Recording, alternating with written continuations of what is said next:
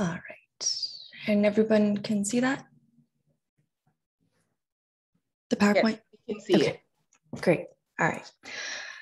All right, well, thank you, Matilda, for having me here. My name is Sejla Isanovic, and on behalf of Drivers of Food Choice, I'm delighted to be here this morning to join the discussion on food environments and talk about our findings on perspectives about food safety in diverse low and middle income countries. Rapid food system transitions occurring in low and middle income countries are beginning to shift how food is produced, processed, and distributed. With these emerging shifts, we are witnessing growing concerns over the prevalence of unsafe foods in markets and how consumption of these foods increases rates of morbidity and mortality among vulnerable populations. This convergence brought us to think about how food choices are being made in these contexts. And so when considering the importance of food safety perspectives, it's important to recognize that it isn't just about considering the biological and chemical perspectives about what is used to grow and process foods that might be harmful, but also paying attention to how food choices are influenced by people's perspectives about the food in their environment. And so with that in mind, our aim was to identify and categorize people's perspectives about food safety in 5 diverse low and middle income countries to build our understanding of what helped shape individuals' perspectives about food safety across various settings.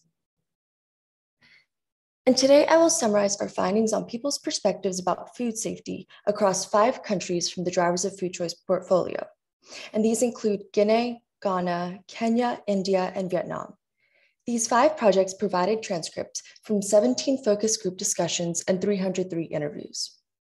We conducted a thematic qualitative analysis using a combined deductive and inductive approach. And from that, 9 a priori themes were identified through previous research, and 5 emergent themes were derived from transcript data.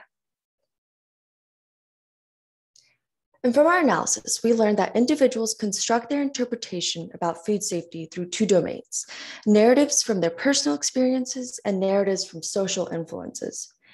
These narratives individuals constructed through their personal experiences are rooted in their ideologies, everyday practices, and ways of thinking, whereas those constructed through social influences are shaped by their culture, religion, rituals, and social traditions.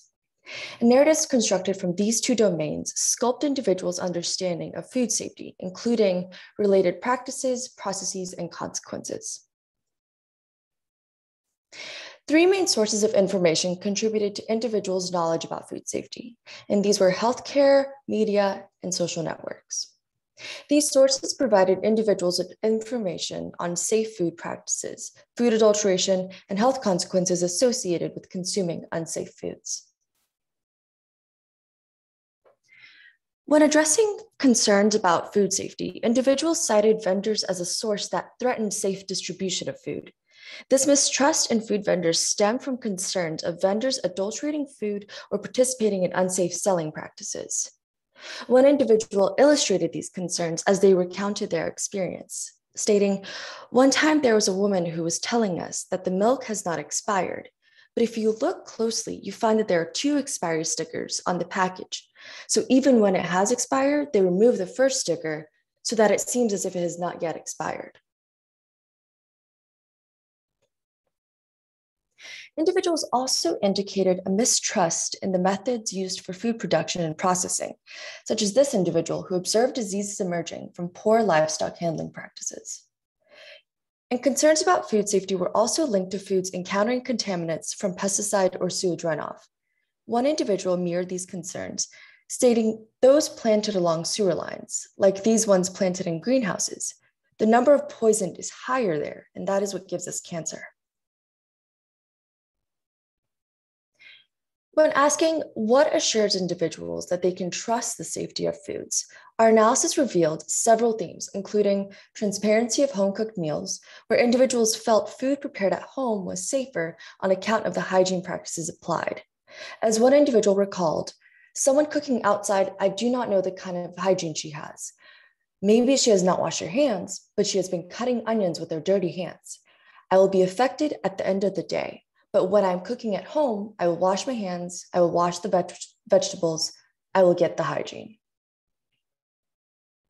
Environmental sanitation and food hygiene practices both of which influenced individuals to believe food was safe, provided they were practiced.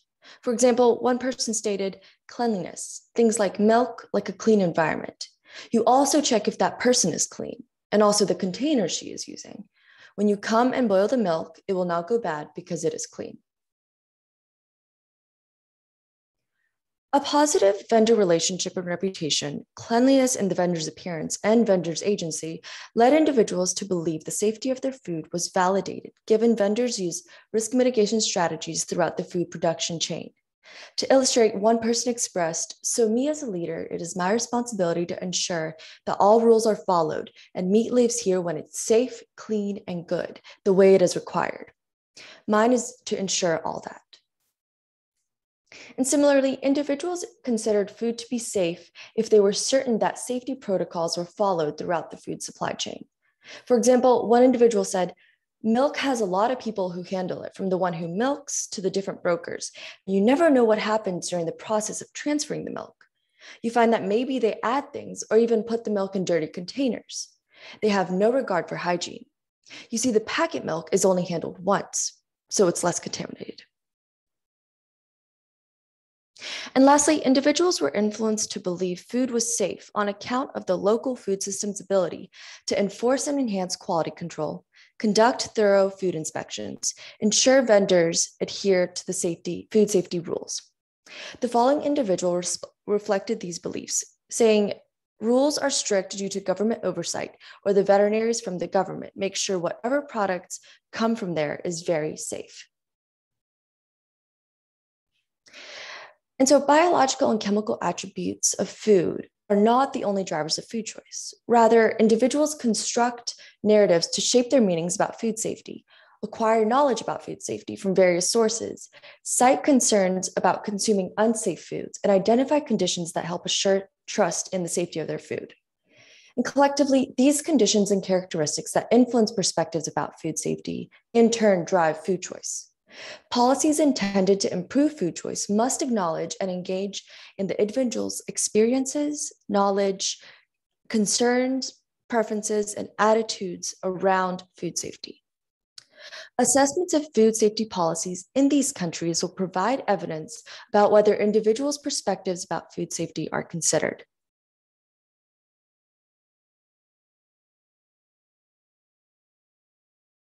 And so the findings presented today indicate how individuals' perspectives about food safety influence their food choice. The success of food safety policies hinges on consideration of these perspectives. And lastly, we would like to thank our funders, the Foreign Commonwealth and Development Office, the Bill and Melinda Gates Foundation, as well as the entire DFC family of grantees, technical advisors, and collaborators. Thank you. Thank you, Sejla, for your presentation on food safety. So last but not the least, we have a presentation by Anthony Muchai Manyara. Is Anthony here? Yes, I'm here. Yes, please go ahead when you are ready. Okay. So my name is Anthony Manyara. I'm a PhD student at the University of Glasgow, and also I'm affiliated with the Technical University of Kenya. So I'll be presenting on the barriers and facilitators of healthy eating in a low and a middle income community in Nairobi, which is a qualitative study. So my PhD work revolves around type 2 diabetes prevention, which is on the rise in sub-Saharan Africa. And my work is mixed methods. So I've done a case control, I've done scoping review and a qualitative case study, and I'll be presenting the results of this qualitative case study. So diabetes is preventable through target of modifiable risk factors, the main ones being weight, diet, and physical activity. And in Kenya, the consumption of healthy diet is quite low. About 6% achieve the recommended intake of fruits and vegetables according to the STEP survey. So we aimed to investigate the barriers, the facilitators of consuming healthy diets in Nairobi, which is the capital city of Kenya. So we did a qualitative case study in Nairobi. We picked two communities. One is Buruburu, which is a middle income community, which is the photo on the top. And the other one is Mukuru, which is a low income community, which is the photo at the bottom. We recruited about 15 participants, and the first interviews, we did them face-to-face, and then due to COVID restrictions, we did telephone interviews for the rest. The interviews were transcribed, translated, and thematically analyzed. So we mapped our barriers and facilitators on this behavior change wheel, which is a framework that helps to classify sources of behavior. So at the hub, the green circle there on that big circle. So it has the sources of behavior, which is capability, motivation, and opportunity. And then surrounding the sources of behavior is where you can intervene. So you have the red circle, which shows the intervention functions, and the gray circle is the policy functions that you can use to intervene. So we mapped our findings and our themes around the sources of behavior, and then I will be discussing some of the intervention and policy functions that we can use to intervene. So the first finding or first theme was on capability, and capability is mainly on knowledge and skills at the individual level. So most of the participants perceived a healthy diet to be a balanced diet, which may not always be the case. So a diet with carbohydrate, proteins, and vitamins. Few participants, mainly from the middle income community, mentioned healthy diets having low sugar and fat and having adequate fruit and veg, but none of them from both communities knew the recommended servings of fruit and veg. So one of the participants from the low income community says, "No, I don't know," referring to the recommended servings of fruit and vegetables. "I only buy kales for 30 shillings, or even those traditional vegetables for 30 shillings. Just that I don't know what portion I'm supposed to eat."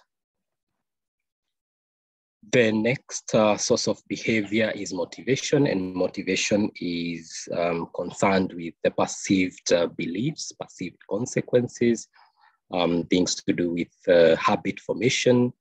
And so one of the motivators of consuming a healthy diet was the perceived benefits of healthy diet, so such as having good health. So that motivated some people to consume healthy diet. Secondly, the belief about consequences. So knowing the harmful effects of unhealthy diet, and especially seeing the consequences of unhealthy diets in the community. So seeing people struggling with diabetes motivated people to eat healthy diets. Then another motivator, which was a barrier, which is under the motivation source of behavior, was the need to make food more tasty with added sugar, fats, and oils. So leading to people eating unhealthy diets. And people did mention that increased consumption of sugar, for example, led to a decreased sweet sensitivity. So as someone says on this quote, they referring to the people who like sugar, normally say that their mouth has gone bad. That is why they like a lot of sugar. Then the third source of behavior is opportunity, and opportunity is concerned with societal influences, but also the environmental context. And here we had, this was the major barrier and facilitator of consuming healthy diets. So the first of them, the societal influences, was an influence of upbringing. And so people mentioned that introduction of healthy foods in childhood, transition to adulthood, or the introduction of unhealthy foods in childhood transitioned to adulthood. So a social worker from the middle income community narrates about his experience as a child, and I'll not read the whole quote. So he says what he's doing now, he's taking a lot of starch, a lot of proteins, a lot of carbohydrates, and he thinks that is all because of how I was brought up. We were never brought up being cautious about making sure that anytime you take a meal, it has to be a balanced meal. The other source of behavior was social norms, and this is association of unhealthy diets with a high socioeconomic status and association of traditional diets, which may be more healthy with low socioeconomic status. So a consultant from the middle income community says instead of taking maybe arrowroots or sweet potatoes, you see people eating banana cake or eating Weetabix with sugar, or granola with flavored yogurt. So such foods are associated with a higher socioeconomic status than traditional foods.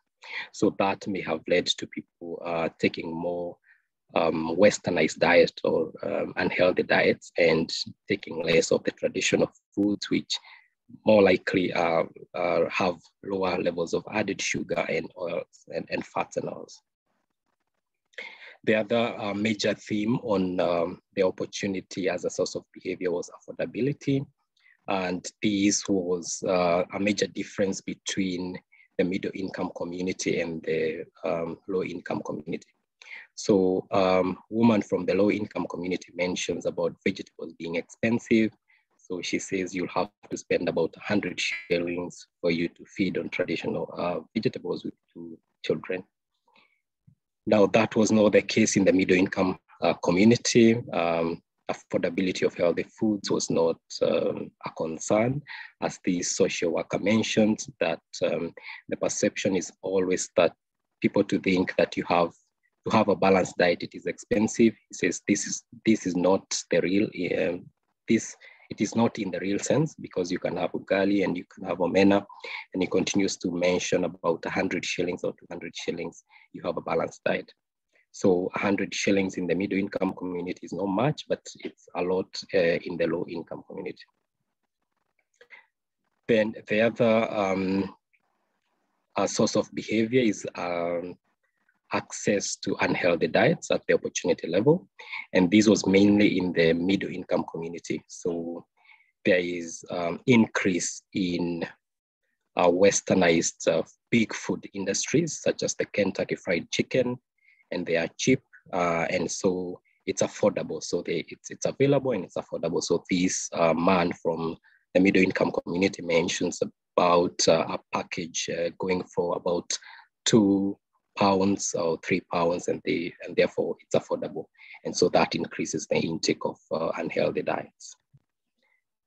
Then the other concern or a source, a barrier in the opportunity level was safety concerns of healthy food, such as vegetables. And this was, for example, the human resource officer says, I have doubts about vegetables because in most cases, we are not sure where they come from. Yeah, there's this perception that especially kale and spinach have been planted in most cases, we believe they come from sewages. So these may have deterred people from taking healthy foods such as fruits and vegetables. So going back to the behavior change wheel, and from those sources of behavior, we can intervene at various policy and intervention functions. We can educate and communicate about healthy diets using mass media, using health education sessions, so that people can know the composition of healthy diet, that a balanced diet is not always a healthy diet, communicate about the servings of fruit and veg that are needed. We can persuade people about the benefits and the consequences of healthy diets. We can model healthy diets from childhood, since upbringing was a major theme that influenced the diets that were taken in adulthood. And we can have fiscal measures that increase affordability of healthy foods, mainly in the low-income communities. And we can have food safety regulation to make sure that healthy foods that are in the market are safe and therefore does not affect the optimism of people taking or eating those healthy foods. So I would like to thank the study participants, the community mobilizers, my supervisors, and the transcriber who transcribed the interviews. And thank you for listening. Thank you, Anthony, for your presentation. And I would like to take this opportunity to say thank you to all the presenters for their insightful presentations and also for keeping to time. So we do have a good amount of time for questions. I'll first like to go to the chats, and then we can answer some of the questions from the chat. So we'll go through the questions in the chat. And after that, if there are any follow-up questions, you can unmute yourself and then ask them. Please raise up your hands first if you need to ask a question when we do that. Okay, so the first question is for Magnus, is from Wanja Kinuthia. I hope I said your name right. And it's asking, how sure were you that the fresh foods that you talked about were free from pesticides, aflatoxins, and other microbes harmful to man? Yes, I can hear the question, and the answer is that we are not sure about that. We are fully aware that food safety issues is also related to fresh vegetables and fruits sold by microsellers. In our study, there has been one part where we have taken samples just to see and learn about food safety for different food groups. It is quite complicated bringing samples from Ethiopia to labs in Sweden. We are still stuck in the process of moving the samples. So there will probably be results. We hope so when these bureaucratic issues are solved. But yeah, that's the answer. Thank you. So the next question is from Ayala. And there's a question for you, Magnus. It says the local food environment seems to be defined as a certain radius, like a 5 minutes walk from a given location. Do you know how much of a typical household's food is procured from 5 minutes from their homes? In other words, the actual food environment for the household, or do households usually travel farther? Well, the food environment is composed of both the external food environment, which is certainly bigger than only the neighborhood food environment. That would be entire Addis, and people do move and people go to work and they buy food outside their neighborhood. So the question is very relevant. But we have measured this, and we do know that for most food groups, and on average, roughly half of what is consumed is bought within a 5 minute walk. So this is also a way to show that the very local proximity food environment is quite important for consumption. Okay, so Ayala's question also, she wanted to also find out, do you think that this will be different? The 5 minute walk will be different for wealthier households? Yeah, it is difficult to say. We haven't looked into that. And what we can say is that for those neighborhoods with fewer very poor households, we still see roughly the same share sourcing the food from the very local neighborhood. So it's not an easy answer. We also know from our colleagues that even those having are being better off and being able to afford different food groups, they do source many food groups from the neighborhood and from microsellers and so on. So I'm not able to. I don't think we are able. I have colleagues here in the seminar. Our PI, Eva Perot Ekström, who presented last week, and also Chris Turner. If they can help, please help me. But that's my answer from what I know. I can add to that. I think it was an interesting thing, which we certainly can analyze whether the food environments in relation to different social stratified households, if the food environments do differ. And I have just jotted down that this is an analysis which we would move on and have a look at. But otherwise, it is interesting to see how kind of equal socioeconomic stratification was in terms of availability in the different neighborhood food environments as we had. We have another presentation in the parallel session by Semira Abdelmenan, and if you search her name, I think you will find a very, very interesting paper in relation to what matters in terms of consumption, perception of availability or perception of affordability. So, thank you. Yeah, thank you for your input there. So there is one last question for you, Magnus. It says, could you explain how you measured and calculated neighborhood wealth Yes, I can. We use the household data from the more than 5,400 households. And for each household, we calculate an index of wealth based on several variables related to assets and so on. And then we divide the population, the sample, into quintiles.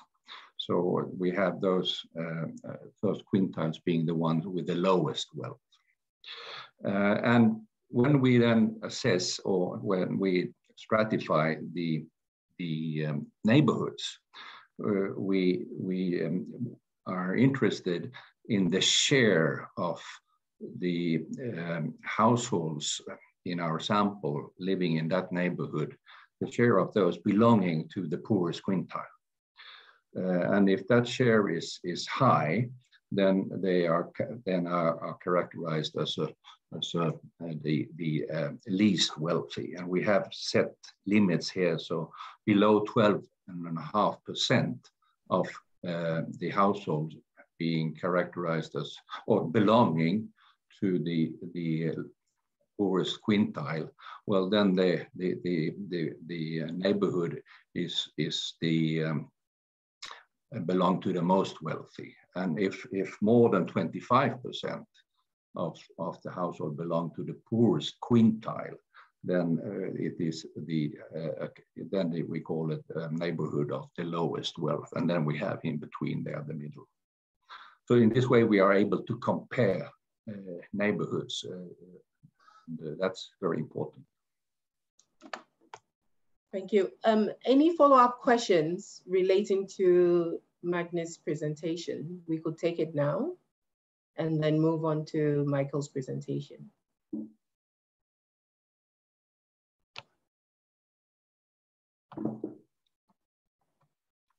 No? Okay. So the next question I have here is for Michael. And it's from Ayala Weinman. It's asking, is there any indication of a U-shaped pattern where healthier foods rather than UPFs are reviewed as status symbols at the very high end of the income spectrum? Michael? Hello? Yes. Yes, there was an indication of that. So in terms of the perception, objectively we analyzed, most of the students had a view that rich people always bought food in right proportion, meaning they had a balanced diet food. So every food they bought, there was a right proportion of protein, carbohydrates, and other food items on it, as well as bought foods to add up to meet the dietary behavior outlined by the Sustainable Development Agenda 2030.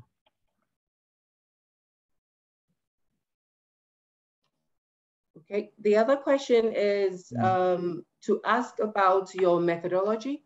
Says, can you describe the best friend pair interview and why you will use that over other interview techniques? Okay, thank you for that question.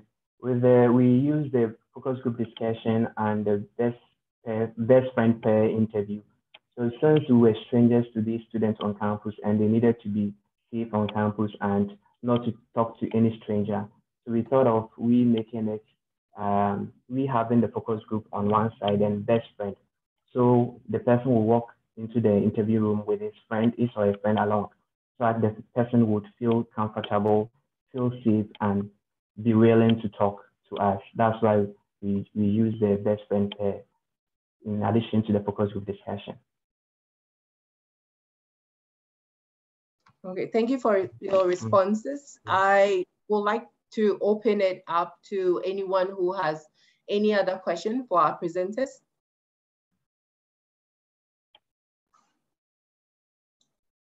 Please unmute yourself and speak up. Hello. Hello. Yeah, hello. Good evening, everyone. My name is Wajakinodia. I just wanted to comment that the choice of where to buy food, especially at lunch hour, is simply because it is a social setting and you have only 1 hour to look for food. So if you go to a formal restaurant, then you find that you won't be able to have enough time to ask for your food and eat and be able to socialize. So I know you had specific study questions, but I think also there is need to look a little bit further. But I'm very happy with your work. It shows us a lot of information that most people do not take into consideration. Thank you. Thank you, Wanja.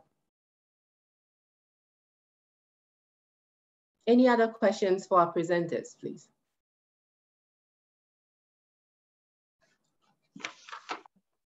We do have a little bit of time that we can take more questions. Okay, so I had a question for Michael. My question really is about, you presented that they were avoiding places with long queues, and that because of the numbers of people there, they weren't choosing that as a place of convenience. Can you explain that a bit more? I don't know if I got what you were saying about that. That for convenience, students were avoiding places with too many people. Okay, thank you for that. So students were basically, because they are dealing with time and they don't want to spend much time at the market, that is the night market or bushki. Most of the times when you go to bushki during the day, during the lunch time, you see some of the food vendors have a very long queue. So because to avoid wastage of time wastage of time for the lunch time, they would rather prefer going to a place where there is no queue so they could eat faster and catch up for their next lecture. So that's why they avoided the long queue places. And was the reason for people preferring such places because of the prices, or what do you think? Because you would think that usually the issue of price might, the influence of price might be stronger than that of, per se, time or other issues. Yeah, price too was a factor because for longer areas with the vendors with food vendors with longer queues, people had a perception that the food is good though, but the queue is too long for them to waste time over there. So they would rather go to a place where they could eat the food like that because that's what their money could afford. So they could just buy it like that, eat and catch up for their next lecture. I hope that answers your question. Yeah, thank you. Thank you very much. Ayala, can you ask your question? Yeah, thank you. I had a question for Anthony. You indicated that some people don't really have an awareness of the importance of balanced diets. So I wondered whether there's nutrition or health education in schools, and whether in the curriculum, is there any effort to facilitate knowledge transfer to the students' households? Yes, so I indicated that most of them, when we asked them what is a healthy diet composed of, so they did mention that a healthy diet is a balanced diet, which could be true to some extent, but not always, because you could still have a balanced diet which is unhealthy if you don't have the portions of the food that are needed. So for example, they didn't know that you needed to have 5 servings of fruit and veg. So you could have a balanced diet, you have the vegetables, but 1 portion or 2 portions. So the education that is there in schools of eating a balanced diet should be complemented to the composition of a healthy diet as per WHO recommendations and guidelines.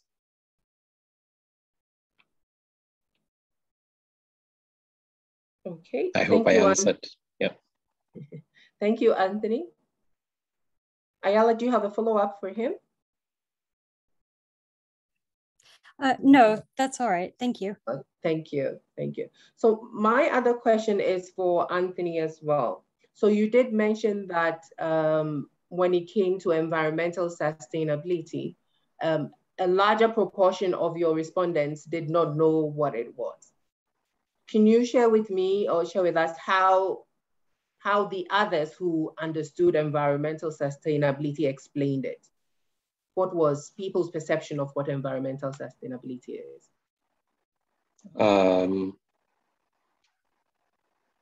I can't recall which part of the presentation is that. So the environment is, as per the model I used, was the opportunity. So either the societal influences or the physical environment. So I didn't quite get the question. Okay, so there's a slide where you show that when you asked about environmental sustainability, a number of them did not know what environmental sustainability was. No, I didn't ask about environmental sustainability. So what I asked was about the composition of healthy diets, and none of them knew, for example, the recommended Sorry, servings. Anthony, this question is actually for Michael. I'm sorry about that. It's for Michael. It's Michael mentioned environmental sustainability.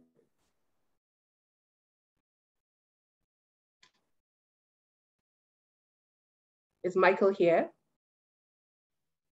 Hello? Yes. Yes, sorry I had one quick thing to attend to, sorry. With regards to the sustainable, environmental sustainability, yeah, there was a slide on that most of them didn't know about it, or they misunderstood it for environmental sanitation. So what others who said they knew the environmental sustainability was just an interaction, they interacting with the environment in a way that would not destroy the resources that we have in the environment. So that's what most of them, those who understood it, interpreted it to be like. Okay. Thank you so much. Are there any other burning questions? Because we still have a few more minutes. Any other questions for our presenters? If I may come in, again, Wanja Kenodia, I just wanted to concur with what Michael is saying, because the word environmental sustainability, especially in Africa and also in Kenya, people look at it as the environment in terms of trees, plants, the ecosystem, and how to make sure it's healthy. But when it relates to food, that's a word that is never, even I myself have not heard of it. So it's actually a good thing that you're bringing this issue up, because if you visit a lot of the markets in Kenya, you find that even though the vegetables and fruits may come well packaged from the upcountry market, from the farms, it's actually poured on the ground. And the ground sometimes, it's not very clean actually, because sometimes there's in the city, the sewage system may have flowed over the previous night, and so it's dry.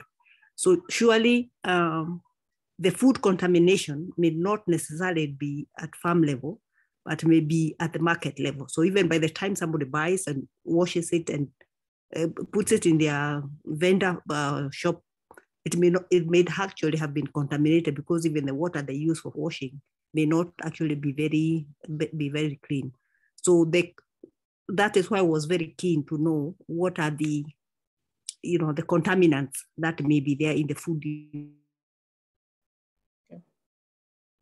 So thank you so much, Wanja, for your contribution to that. I'd like to open it up if any of the presenters has any last minute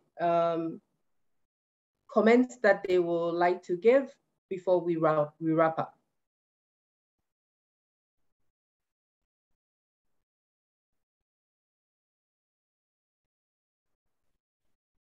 Hello? Okay, so yeah, hello, go ahead. Yeah, yes. I just want to thank you for the opportunity given to us to present our abstract to you all and your participants. We are very grateful for the opportunity, and we look forward to having more conferences like this to share more of our works. And thanks for their feedback as well. We are also grateful for you sharing your research with us. So if there's no other comment, I would like to wrap this up by saying that we are very grateful to all the presenters today, to Magnus, Sejla, Michael, and Anthony for sharing their research with us today on perceptions, attitudes, behaviors, and influences, and also availability when we talk about the general food environment discussion. Thank you for taking the time, and I hope it was a fruitful deliberation. Thank you so much. So I'm going to leave the room and we're going to join the main session.